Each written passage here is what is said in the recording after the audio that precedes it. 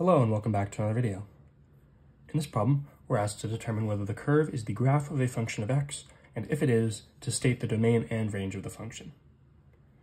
So the easiest way to do this is the vertical line test, where we place the pen as a vertical line, and if we see that it intersects with the function in more than one spot for any position of the pen, then it is not a function.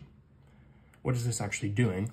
Well, it's representing that if you have a particular x value, let's call it here, we don't want there to be more than one y value, more than one output of the function.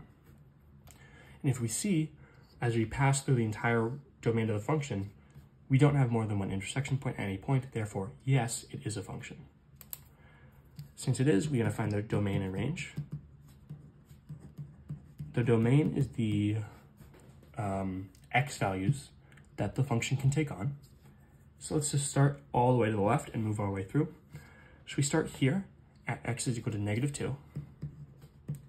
We have a closed circle here, so that means it's inclusive, which is why I drew less than or equal to. And as we pass through, going more and more increasing on the x-axis, we go all the way to this point at x is equal to +2, and that is the domain of the function. Those are all the x values that you can take on. There's no break in the middle, it's just that one interval. The range is the y values. So this is a little less clear. We have to find the lowest and highest point.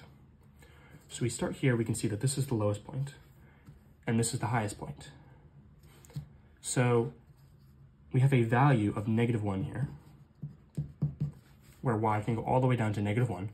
And as we go between the minimum and the maximum, the lowest and highest point, we can see that it's continuous, so we hit every point in between them.